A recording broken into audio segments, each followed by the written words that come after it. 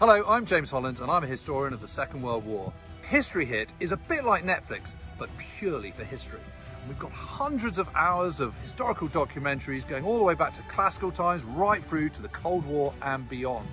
Use the word war stories, all one word, for a massive discount when you join up.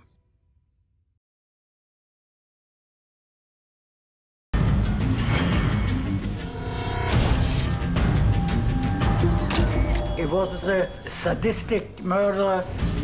He was called the Hangman of Riga. My God, this is a Nazi criminal. What is he doing here? This is something that the state of Israel could not tolerate. The plan is like the best spy novel.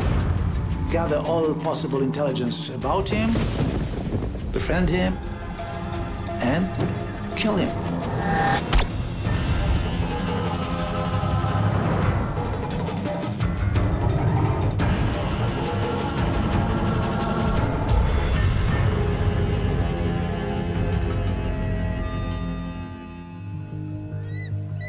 Summer 1964, Brazil. Latvian Nazi Herbert Cukurs is living quietly in Sao Paulo. For the man known as the Hangman of Riga, it is a peaceful life, but all that is about to change. Cukurs was photographed in Brazil by someone from the Jewish population. They have heard of him, and they know who he is.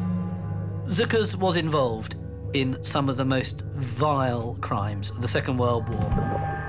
Cukurs, together with the Latvian Nazis, killed thousands of innocent people, children and elder people and women. And there's a lot of testimony, which I've read in archives from after the war, in which Cukurs, the name keeps coming up. The photos of Cukurs travel halfway around the world to a special Nazi hunting unit within Israel's Secret Service.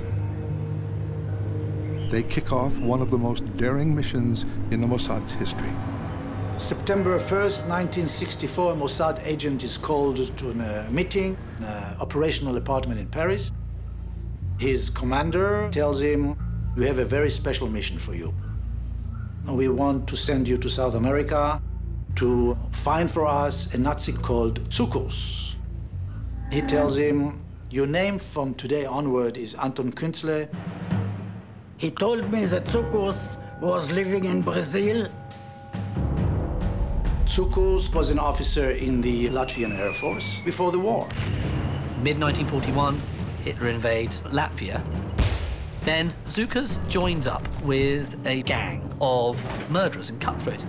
They went around following Nazi orders to go and commit atrocities on the Jews in Riga, capital of Latvia. They saw him personally snatching babies from the arms of the mothers and killing them. They burned the synagogue with 300 people in it and didn't let anybody run out. He told me that Cukurs was responsible for the extermination of 30,000 Latvian Jews.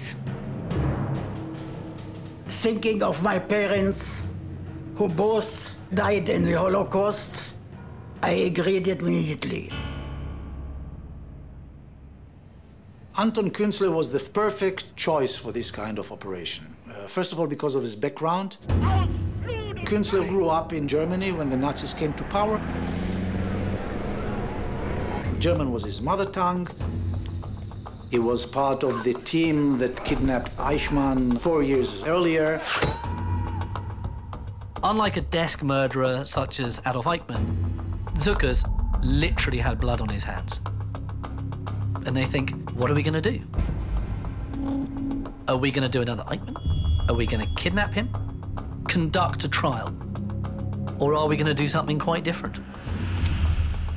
They decided this time not to kidnap him and not to put him on trial, but to execute him and have the public reaction to it. The plan: Künzle will befriend Cukurs and lure him out of Brazil. Assassinating him on Brazilian soil is risky. There could be retaliation against the large Jewish population. If Künzle is caught, he could be executed. We called him the deceased from the beginning. We were confident the mission will succeed. They wanted to make Nazis all over the world fear of their life. Despite the danger, the Mossad agent has one condition. I asked to go only alone. No squad to watch about me. If it was discovered that somebody was guarding me, it might be my end. But to work alone, he needs a cover story. I became an Austrian businessman, Anton Künzle, who was a former Nazi, who intended to develop tourism to Brazil. I started growing a mustache.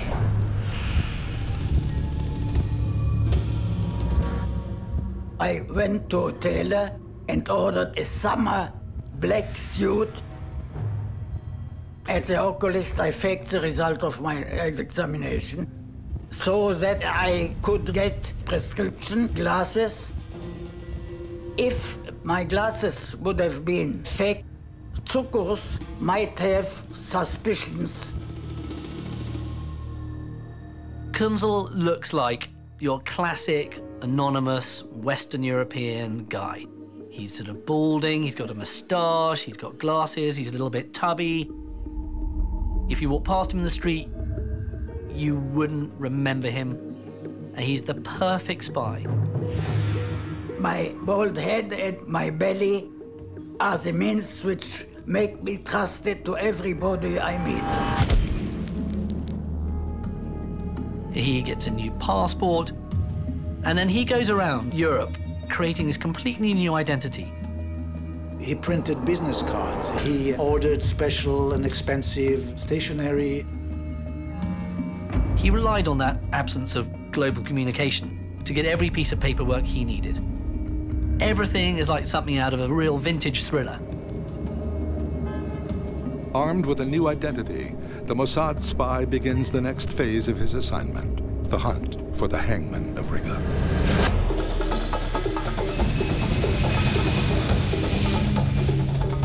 I booked a ticket to Rio de Janeiro.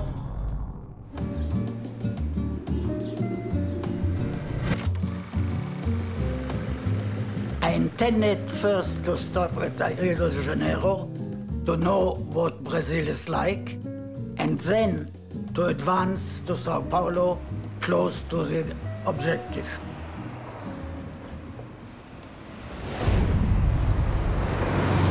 He toured around a couple of days to establish his cover story, tried to build up some contact to the local tourist industry. I told them that I were interested in investments, and they gave me recommendations to São Paulo. I got their personal cards, names and their addresses.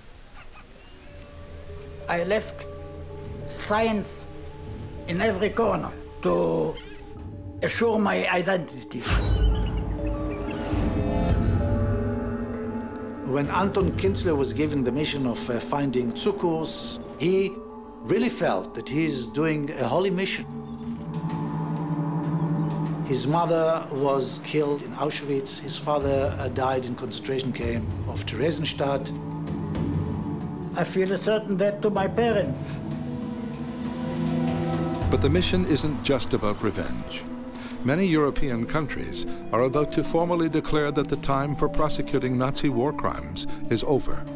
Israel will never accept this. Even though 20 years have passed, some people don't forget.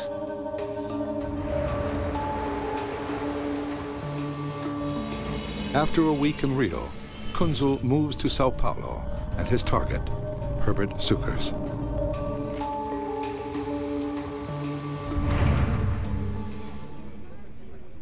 I went to the place where Cukurs was. I saw him. Cukurs at the time was renting boats, and also he was running a plane service. He flew little seaplanes, and he would give people tours of Sao Paulo. Cukurs is living in Brazil for the last 20 years. Like many high-ranking Nazis, after the war, Cukurs escaped to Brazil. The Brazilian government is fanatically anti-communist and turns a blind eye. Kunzel knows if he is caught, they will be far less sympathetic to an Israeli spy. Kunzel understood that this is something never done before in the Mossad, because he was sent to Brazil without a backup team, and he was working solo by himself in order to approach Cukurs, gain his confidence, and eventually bring his death. He seemed very strong, quite physically fit. I would have to take this into account. I decided to return when I was sure I was ready.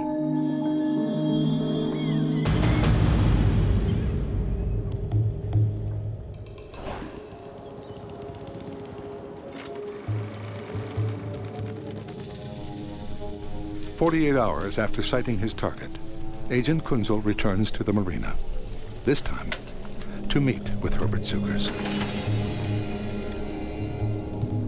I decided to hire him for sightseeing flight over Sao Paulo.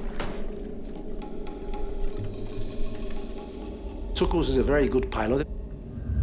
In the 30s, he was a national hero in Latvia because he built an airplane, flew from Riga to Gambia in West Africa, non-stop flight. Cukurs was indeed the Latvian Limburg, the most famous man of daring do in Latvia and that part of the world at the time. After the flight, the Latvian Nazi invites the Israeli spy for a drink. He took me to his captain's cabin. I saw a gunner on his boat. I got tense, because for Cukurs there was no problem to murder. Anton Kunzel started telling Cukurs that he's a businessman, showing him he has money, he has connections. Cukurs sees Kunzel's obviously a man seemingly of great wealth. Cukurs, on the other hand, has made very, very little money running his flying boat hire pleasure flight business. But he lived extremely modestly, and he had financially a very, very tough time. I told him that I had come to invest capital in South America and tourist business. You are connected to it. It would interest me to talk to you. And that's his way of tugging at Cukurs' greed. Cukurs admits quite quickly to Kunzel that he has this incredibly dark past. He said, you know, they say I am a war criminal. His remark that I'm a Nazi criminal could be a way of testing to see who is the guy in front of him. And Kunzel should no, he didn't react, you know. He said, okay, so people say you are a Nazi criminal, I mean, okay. He asked Kunzel, what were you doing during the war? I knew he was a captain. In this case, I decided I was a little lower, so I made myself a lieutenant. And he said, and I also was wounded on the Eastern Front. And Cukurs said, really? I opened my shirt where I had an operation in Tel Aviv hospital, and I said I got wounded on the Russian front. He had some sort of mole or something removed. And of course, he claimed this was some sort of wound that he had received. And of course, all this helped build up the story that he had indeed been a serving officer of the fatherland. And Cukurs started to believe it all. He said, you know, why don't you come to see me during the week in my home? I said, I don't know when I shall come back. Kunzel knows in order to get his man, he doesn't want to, like the suitor at a disco, go in straight away and lay his intentions straight up. So he plays the long game. I wanted to let him boil in his oil. Not so quick. Chi va piano, avol va lontano, va sano. Who goes slow, goes far, and goes safe.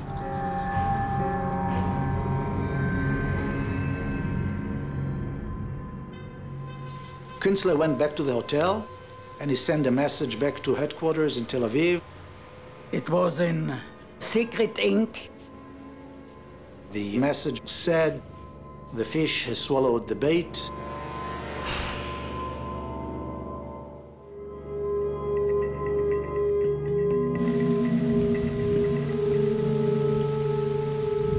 I left him in doubt, and after a week or so, came back. Cukurs invites Künstler to have dinner with his family. He lived in a house which looked like a fortress. It's a fortified house with barbed wires around and dogs and searchlights. It was defined enough to show him, look, I'm well protected. It's really going into the lion's lair. No backup team, no protection. If the family is suspicious that he's maybe a Mossad agent, they can kill him, throw away his body, nobody will know about it. I meet his wife, his son. Cukurs shows him his medals from the war. He showed him his collection of guns, handguns, a Mauser, a Beretta, you know, different calibers. I thought it might be a warning. He thought, I like you, but be sure to know that I know how to protect myself. Cukurs wants to always make out that he's the big man, and at the same time as Künzel's trying to subtly impress Cukurs, Cukurs is not so subtle in the way he tries to impress Künzel. He tries to make out, I would be a good business partner for you, and he claims he has this plantation outside town.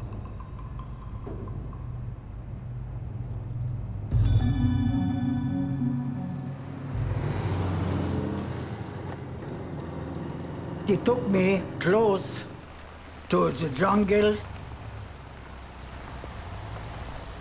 It's quite a long drive, and obviously, you know, people will need a little rest break. Künzel suddenly realizes, because he's circumcised, this could be a problem if Cukurs sees this when they urinate on the side of the road. Künzel was very cunning about it, and he worked out that if Cukurs actually had seen his penis and inquired as to why it lacked a foreskin, he was going to say, well, I caught gonorrhea in a military brothel on the Russian front, and one of the forms of treatment was to be circumcised.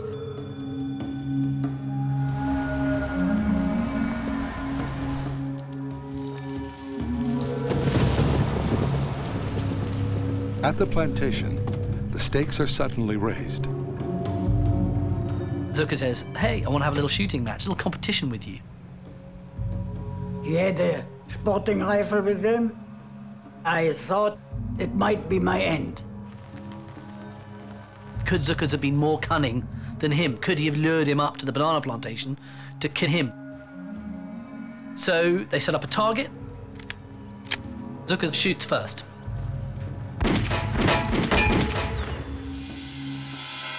And he gets a very nice grouping.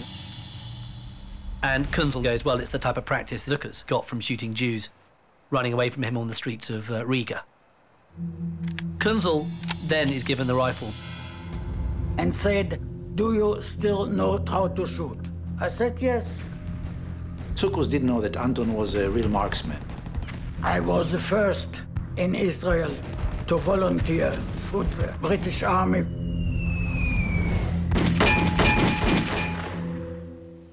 Künstler made 5 or 6 beautiful shots.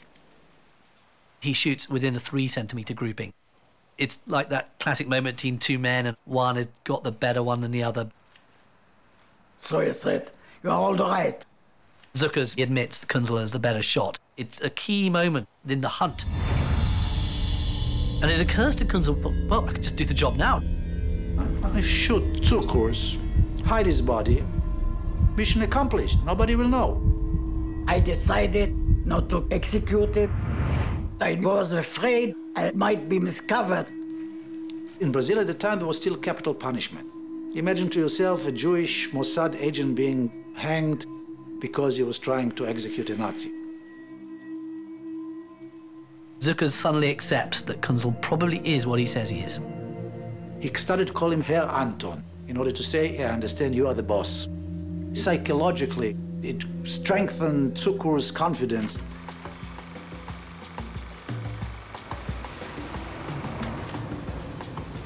Over the following weeks, the Israeli spy gets closer to the marked man.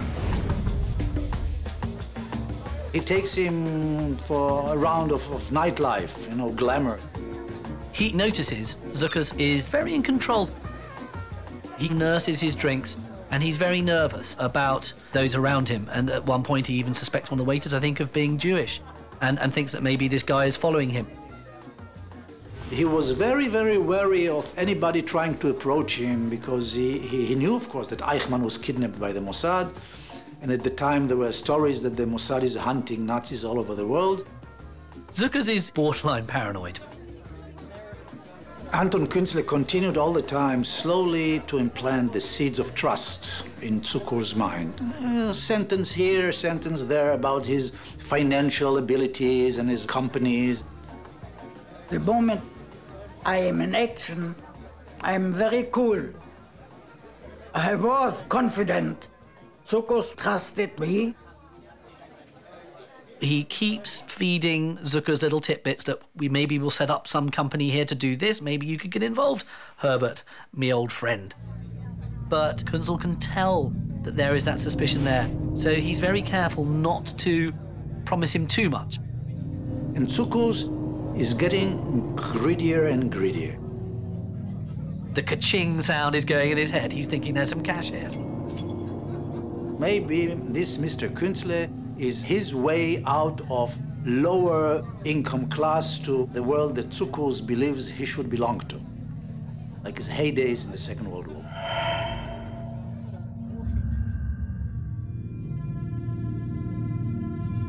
On the first day of the occupation, I was 16 years old.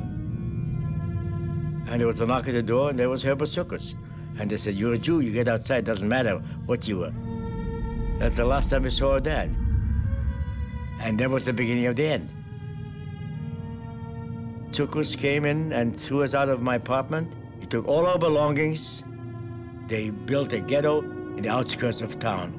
Bob wired it, called the Riga Ghetto, where they shoved us into the ghetto, and I kissed my mom goodbye for the last time. The next morning, they were gone. The Jews were driven out of the ghetto at Riga by Cukurs and his men to the forest where tens of thousands of people were murdered. 3 people survived, and luckily we have the testimony of some of those. He wouldn't just shoot adults, he would shoot children in front of their parents. And there are testimonies which has him shooting a baby in front of its mother. Within 4 months, I lost my mother and father. My entire family was wiped out. They were killed in the mass graves. You could hear screaming and hollering. The children were hollering, the women were crying. We could actually hear the guns. Later on, Cukurs occupied my apartment. And at nighttime, he would have me come upstairs to my own apartment and play the piano while he was entertaining his girlfriends. I could hear Cukurs laughing and drinking and having fun, and there I am sitting and playing. It was horrible. Even though I survived, it's something I can never get over.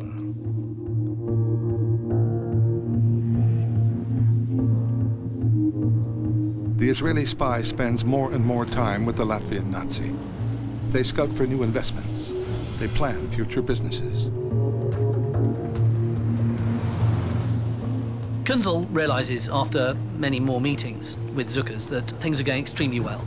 And he realizes that things are now getting into place in order to actually perform the final part of the mission, i.e. the execution. 3 weeks after their first meeting, Kunzel tells Cukurs he has to return to Europe to take care of business. I said, I shall send you a telegram, and I left for Europe. I left him hoping he would be again a rich and important person. But when Anton Kunzel returns to South America, he will not be alone. In Europe, Anton Kunzel plans the next phase of his operation against Nazi Herbert Cukurs. Kunzel goes back to Paris where he discusses with his fellow agents what's the best place to kill him. We decided that if we shall execute him, it would not be in Brazil, but in Uruguay. There's a big, big Jewish community in Brazil. And if this is seen as Jews killing a Nazi, then there's going to be a backlash against the Jewish population. Uruguay was more democratic than Brazil at the time. A very small Jewish minority. It wouldn't cause such a repercussion. And also important, no capital punishment. Montevideo, the capital of Uruguay, they decide that's the best place. They decide to lure him into an isolated place. Someone from the team would read to him a charge that he was personally responsible for the murder of 30,000 Jews of Riga and execute him on the spot. He's a very, very big, solid guy. And you see pictures of him, and he's got forearms the size of, a boxer's. He's a fearsome proposition. They were expecting to have some kind of a fight.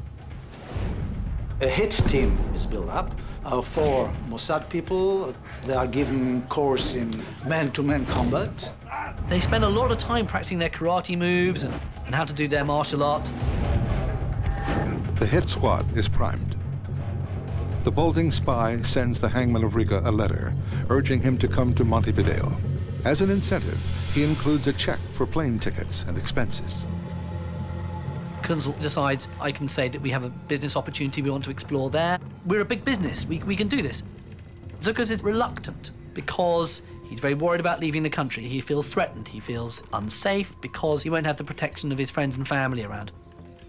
He was always suspicious. But for the impoverished Nazi, the money proves irresistible. Cukurs had no passport, so he had to file for a Brazilian passport. And Kunzel helps him with background letters and documents saying that he's employing him as his associate. A week later, Cukurs sends a telegram to Kunzel, confirming he'll meet him in Montevideo. The trap is set.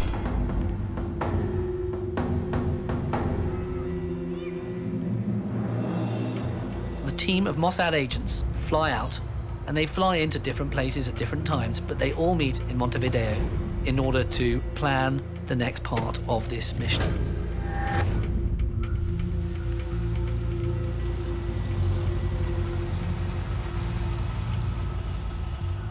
And it was very hard for the agents to find the property they needed in which they could kill him. But eventually they found up this little suburban area, part of Montevideo, what seemed like the perfect property. It was a one-story house. In the neighbouring property, there were builders working. Murdering people can tend to quite a lot of noise, and clearly having a load of builders next door was not going to be helpful. But time was tight, so they thought it'll just have to do. All that's missing is the target. To ensure Cukurs doesn't back out, Kunzel decides to meet him in Sao Paulo and travel with him to Montevideo. And at Sao Paulo, he steps off the plane, and there's Cukurs, ready to greet him. Cukurs has a Super 8 camera, and he's filming him. When I stepped down from the plane, he stood in front of me and took my picture. I tried to cover my face. And Kunzel, of course, is absolutely appalled by this because, like any good spy, he doesn't want to be photographed. He then says to Cukurs, "Hello, Herbert, have you got all your papers to go to Uruguay?" Cukurs goes, "No, I haven't got them yet, haven't sort of got round to it." I sharply spoke to him and said, "If you want business with me, never do this again. Never send me a telegram, you are ready and you're not ready." Kunzel decides, I need to behave like this man's boss. And it's a great bit of bluff because it works completely. I went on, I say, "You send me a telegram to Montevideo, to my hotel. In the meantime, that he prepare visas. Cukurs eventually gets the paperwork sorted out. Cukurs gets his passport and then he can fly to Montevideo to meet his good business associate, Mr. Anton Künzle.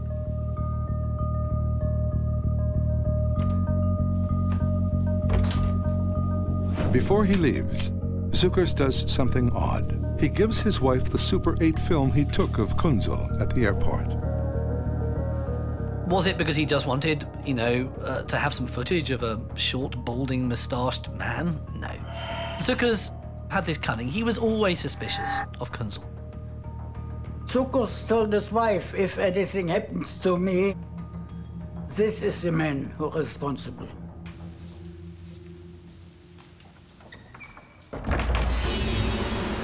Five months after the Mossad mission was launched, the Latvian Nazi sends word he's flying to Montevideo. He meets the Israeli assassin at his hotel. They check into the very expensive hotel, which is also part of the plan, you know, to calm down Cukurs, to show him that everything is going according to plan. From the beginning, Cukurs had a dual feeling towards Künzle. On one hand, you know, he saw it as a chancy encounter with an Austrian ex-officer in the Wehrmacht who is a businessman and is promising all kind of good things for the future.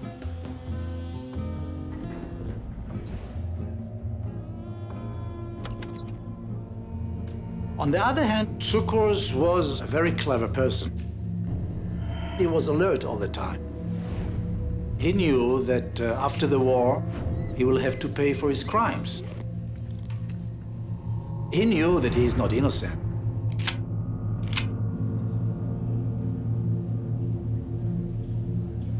He was very suspicious. Cukurs is still greedy for money, and even though he's got suspicions about Künzle, he's going to go along with it because he's desperate for the cash. So he says to Cukurs, look, I really need your advice to help me find a new sort of business premises, a satellite office. So could you help me come and have a look round a few like potential buildings we could use as offices? So the two men do a lot of driving around in a VW Beetle, looking at various premises. It's a way of trying to make Cukurs just feel a bit more relaxed. After going around Montevideo for a while, Anton Künzle tells Cukurs, I want to show you another place. This is his last ride to the villa where they're going to execute him. Anton Künzle needed to signal the team that everything is going according to plan. I left the car without enough petrol. I stopped at a certain petrol station. Another member of the team is waiting on the other side of the road. He signaled him that everything is okay.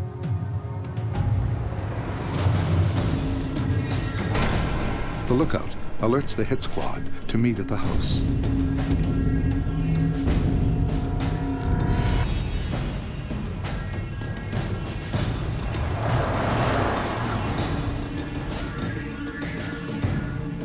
They took off their clothes because they were expecting to have some kind of a fight. They knew it will not pass without violent reaction from Cukurs. Things could be very messy and very bloody.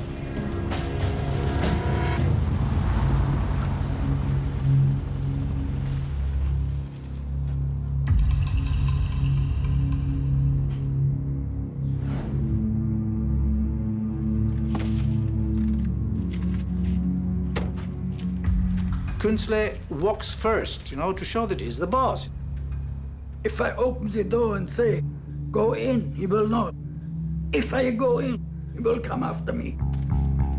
And he's thinking, I can't hear him behind me. Is he going to follow me? Is he suspicious? Is this the moment where suddenly Cukurs runs up to me and just hits me in the back of the head and that's me gone?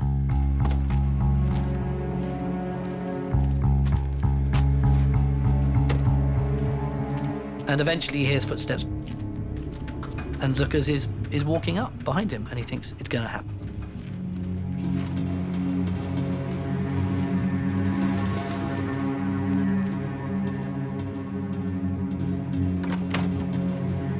He opens the door, walks in. And suddenly, the agents jump on it.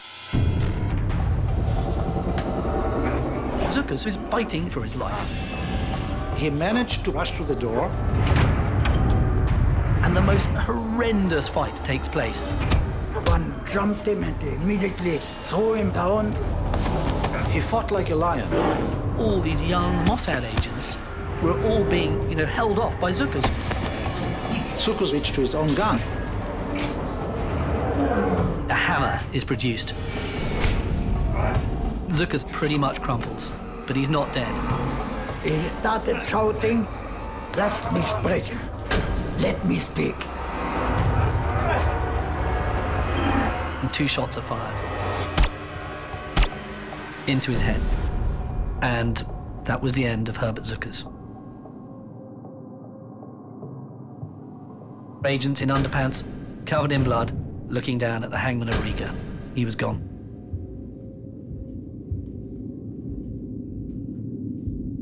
The plan to incapacitate Cukurs and read aloud the judgment against him was abandoned in the struggle.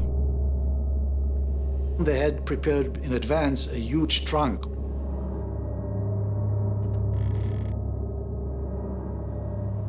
He was put in the box.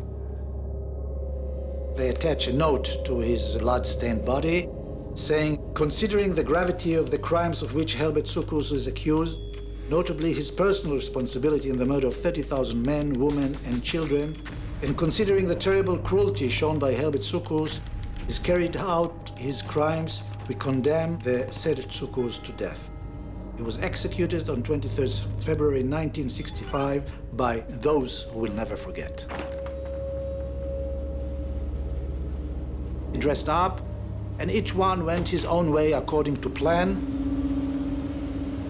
And then they all make their way back to Paris. The job is done.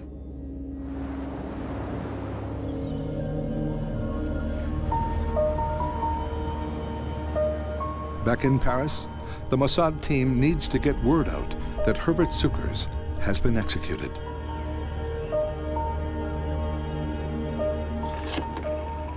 We contacted paper agencies in Uruguay to tell them that the body of this gruesome murderer will be found in a house in Montevideo. He called a newspaper in Paraguay. The telephone call to the agency was received by a junior editor, never paid any attention to it. And the people in the Mossad are waiting 1 day, 2 days, 3 days. Nothing happens. No one believes that this has happened. And in the meantime, Cukurs' family are starting to get a little bit worried about what's happened to their loved one. This is the first time Herbert Cukurs' son has spoken on television. For the first few days, we thought everything was normal. Then, after a few days, that's when we began to worry. So then somebody called up another agency in Montevideo and gave them full details. And this time, one of the editors decided this is serious enough and he called the police. 12 days after the execution, Montevideo police find the maggot-ridden body in the trunk inside the house on Cartagena Street. The policeman opened the trunk and there was Cukurs' body. It had bloated. It was an absolutely vile thing to look at. A thumbprint from the body matches the print on Cukurs' passport. As intended, the news travels like wildfire. I was listening to the radio and heard they found a body in Uruguay. I caught this terrible feeling. A wave of anti-Semitism breaks out. Synagogues were burnt down in both Uruguay and in Sao Paulo. There were lots of random acts of low-level violence, but there wasn't any sort of massive reprisal carried out. It seems Israel's message is heard loud and clear. 4 days after the body is found, the German government reacts. They extend the deadline on prosecuting Nazi war criminals. But in Montevideo, police have a homicide to solve. The family showed pictures of Kunzel to the world's media. We gave them the picture that was taken at the airport. It was all we had. But it was too late. Interpol were called in to try and find out who this Anton Kunzel was. But of course, he retreated back to the anonymity of being a Mossad agent in some town in the middle of Israel. The case goes cold. It would be 20 years before the Mossad admits responsibility for assassinating Herbert Cukurs. I was very proud of the Israelis for doing that. Even though it was horrible, I thought he deserved it. You must always remember, we must never forget. Despite testimony from witnesses like Sasha Semenov, Herbert Cukurs' family denies he committed atrocities against Latvian Jews. We have been waiting 60 years for some kind of proof against my father. If the world can't show any documents that prove his guilt, then declare him innocent.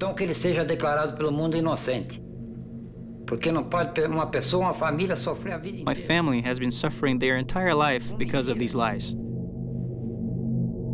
To this day, the man responsible for Herbert Cukurs' death has never revealed his true identity. Anton Kunzel came back to Israel. Of course, his mustache was shaven off, glasses thrown away.